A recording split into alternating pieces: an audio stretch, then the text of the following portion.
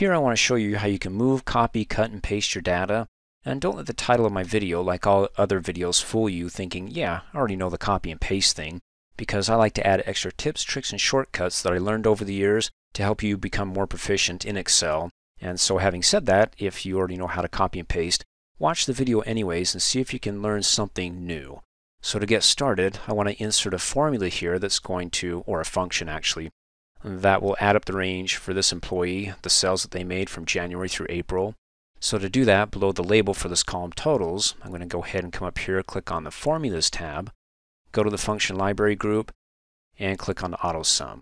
It shoots out and wants to include the employee ID, so I'll just instead click and drag to select the new range, the sales of January through April. And you can see the sum function, and there's the range, C6 through F6, hit enter, and there we go. Now if I want to include that same function with these other rows here, I could come up here and click on Auto Sum again for that row and then for the next one, but another way to do it that might be more proficient for you is you can go ahead and select the cell as we learned in an earlier training video, and you can either copy and paste the formula, or function in this case, to the other cells, or you can use the autofill handle, which when you have the cell selected that contains the function, hover over the bottom right hand corner over that little, I don't know if you can see it, that green box.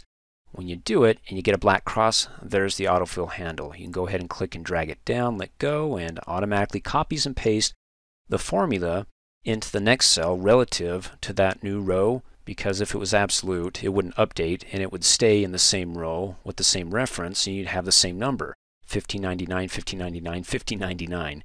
So we'll go over that in a later training video about absolute and relative references. And in this case, we're grateful that it's relative, so that way when I go down to the next cell, you can see up here it updates it to the new row, row 7, and that would be row 8 and row 9. Now you can do it that way, or let me click and drag and delete it. You can also copy and paste. Go ahead and select it, and there's numerous ways to copy. You can right-click on it, and in the shortcut menu, go to Copy, or let me click off. You can also use the shortcut keys, Control-C on the keyboard, or go to the Home tab and the Clipboard group and click on the Copy button. And you can see in the pop-up Control-C. Click Copy, you get the marching ants around it to say, okay, this is the active cell that is in copy mode, and when you're ready, go ahead and select another cell that you'd like to paste that formula therein. And so to paste it, you can do it basically the same ways. Right-click, and you get your paste options, most of which we'll cover in a later training video, but there's the simplistic paste option, and that will actually paste in the formula as opposed to just the values. So if I paste the value, it's going to paste the result of the formula and not include the formula. So if I go ahead and come back here, you can see when I hover over, look up here in the formula bar, when I hover over the first paste option, it includes the formula. You see that? The function, I mean. Well, okay, formula too. I sometimes refer to them as formulas. In any case, it's a function. And then over here, the values. You see just the value, the result of the function? So if you want that and you don't want the function in there, then go ahead and paste values, and then you get other options that we'll cover later on. So you can go ahead and click Paste there, or you can come up, let me click off, come up here on the Home tab, click on the Paste button there, click on the drop-down arrow, get more paste options. That includes pasting just the values and not the formula, or you can paste it, just the formatting, if you had formatting that you wanted to paste and not include the formula or the values, or paste it as a link. So that way, whatever you do in this cell here, it'll update the other cell because that cell will be linked to that cell. And then you can also insert it as a picture. And then the other one is as a linked picture, which means that any changes you make in the original cell, it'll update that picture over there. Of course, once it's a picture, you can't make any changes to it because it's static. The only way it's going to be dynamic is if you go back to the cell that it's linked to and make changes therein. So let's keep it simple. Let's just paste it. Control-V as in Victor, the shortcut keys on the keyboard, and it pastes. And then, of course, after you paste it, if you're like, I wish I would have chosen another option, well, after you paste it, you get that little smart tag. You can click to open it up and choose your other options and actually choose your picture here, either linked or just as a picture. Click on it, and now it's a picture. Click off and click on it, and it selects it as a picture and not as data within a cell. Let me go ahead and hit undo. That will save me. Now it's still in copy mode, so not only can you copy and paste that into an adjacent cell, but if you have more than one cell, you can click and drag and select the range.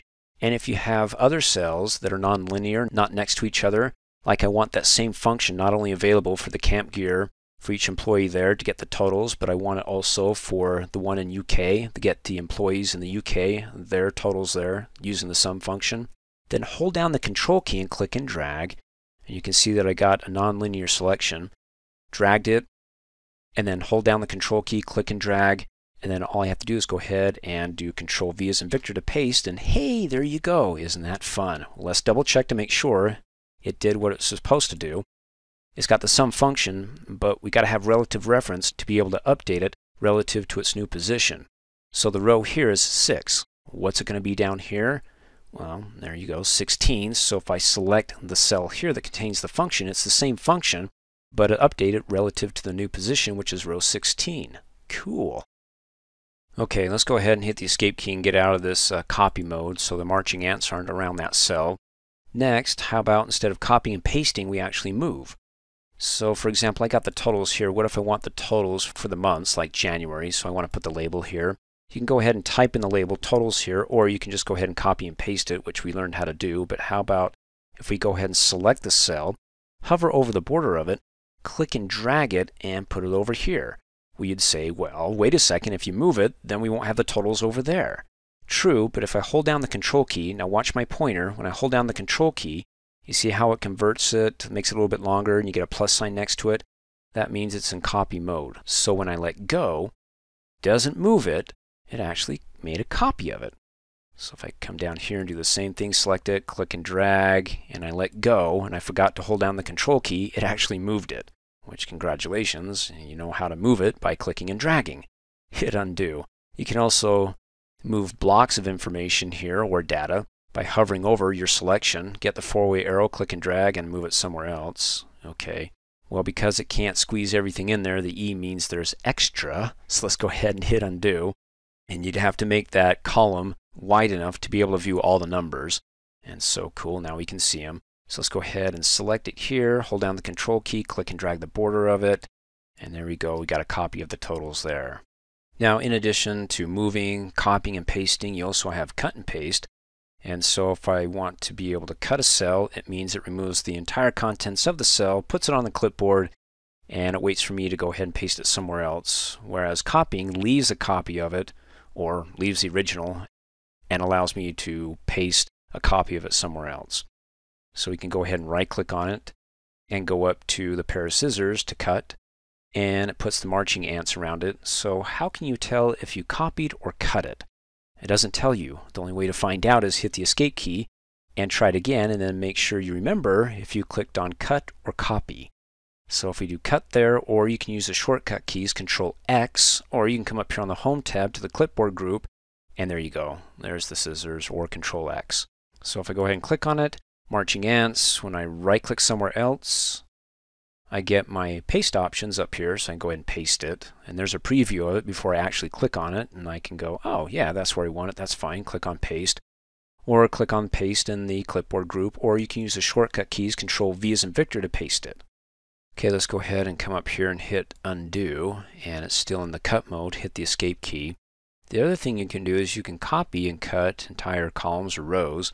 So for example, if I scroll up and I want to copy or cut column H, hover over the column header H, and you can see an arrow pointing down. You can go ahead and right click on it. When you right click on it, it does a couple of things. It selects the entire column, and it gives you the shortcut menu where you can go ahead and cut or copy it. Of course, if you copy it, it gets the marching ants around it. And then if you want to put it in column K, right click on the column K header and go ahead and insert the copied cells. And there you go. Let's go ahead and hit undo. What about cut cells? Let's right click and go ahead and this time cut it. And if I want to go ahead and let's do it over column E. If I right click on that, will it paste it over the entire column? No, you can actually insert the cut cells when you click on it. Well, it pushes everything over, but it gives me a warning because, let me click OK, because the cell references are coming back in on itself. So where it says it wants to give us the total of C6 through G6, click on it and it includes the total, and it's like, that's freaky. Because to get the total, you got to include the total or the function here. In any case, keep that in mind, and it doesn't make sense, but you can go ahead, at least for the cut and copy purposes of the training video, select entire columns. Let's go ahead and hit undo so we don't get into that issue and have those problems. Hit the escape key. But also you can do it for rows. So if you want to go ahead and click and drag 2 rows and right click on the selection in the row header, either row 12 or row 13, they're both selected. You can go ahead and copy or cut it. Click on copy, and let's go ahead and do this. If I right click on row 7 and I want to insert the copied cells, it's going to push everything down 2 because I have 2 that I got copied. So it looks at this and it goes, oh, even though you just have 1 row, we have 2 rows that have been copied, so I'll push this down twice. Let's go ahead and insert the copy cells, and there you go. Broke it up, so we've got employee up here, and the other 3 down here, broken up by our title and the date. Let's go ahead and hit undo. Click off, hit the escape key, and then finally I want to go over the clipboard feature, whereas if you've got more than one thing you want to copy from the same place here, so I want to select the range, copy it, and paste it over here or another part of the worksheet or another part of the workbook like sheet 2. And I want to do a lot from this area, not just one big glob here, but different parts of it. You can imagine how annoying that would get if I have to select it, copy it, come over here, paste it, select this, copy it, come over here and paste that, or more to the point, on a different worksheet, bouncing back and forth. How annoying. Instead, how about if we go ahead and use the clipboard feature that's found up here on the Home tab. There's a clipboard group. Go ahead and click on its expandable dialog box button. When you do that, there it is. It allows you to copy more than one item, so when you're in an area that you want more than one of these items copied, but not linearly, separately, so like this range here, Control-C to copy it, adds it to the clipboard. And if I want to copy that, copy it, and let's say I want to cut it, Camping Gear US, when I cut it, it's not going to remove it because the clipboard's open. When I go to another part of the worksheet to paste it, it'll still be there. So the clipboard overwrites the cut options, so you might as well not cut it. Just use the copy, and I'll show you that in just a minute. And let's go ahead and do the range here and copy. In other words, I'm just adding a bunch of things to my clipboard. So that way, when I have to go to another part of the worksheet or the workbook, I don't have to bounce back and forth because I have everything here that I wanted. Up to it contains 24 items. And the clipboard feature is a Windows operating system thing. So if you open up another application like Microsoft Word, it'll be available there. But I'm moving ahead of myself. Let's just go ahead and focus on this other worksheet where I can go ahead and select a cell and click on the item that I want to paste. Great. There you go. Come over here, click on that to paste it. And Camping Gear US was cut, right? So when I go back to sheet 1, it's still there. So it ignores it, doesn't actually cut it, just considers it as being copied. So if I go back to sheet 2, I can go ahead and select a cell and say paste all. And it pasted all. Well, doesn't look pretty, but it pasted all of them. And then I can go ahead and clear it all and go back to sheet 1 and pick up if I need more than 24 items, because again it only picks up 24 items, and copy another 24 and be able to go back to sheet 2 or other parts of the workbook to paste. And then finally down below you do get the options. You can click on it to see what's available, and by default it's going to show both the Office Clipboard icon on the taskbar and the status near the taskbar when copying. You don't have to see that. You can uncheck it. You can also collect without showing the Office Clipboard, because without the Office Clipboard, when you close it and you copy like February and you paste it, and then you copy March and you paste it, well, if I continue to paste, it's only going to paste the most recent copy, which was March, not everything before. So if I want to collect it as I'm copying without seeing the clipboard, well, then you got to open up the clipboard here and click on the options and say collect without showing the Office Clipboard. You can show the Office Clipboard when you hit Control+C twice, and you can also show it automatically. Your flavor, go ahead and choose what works best for you.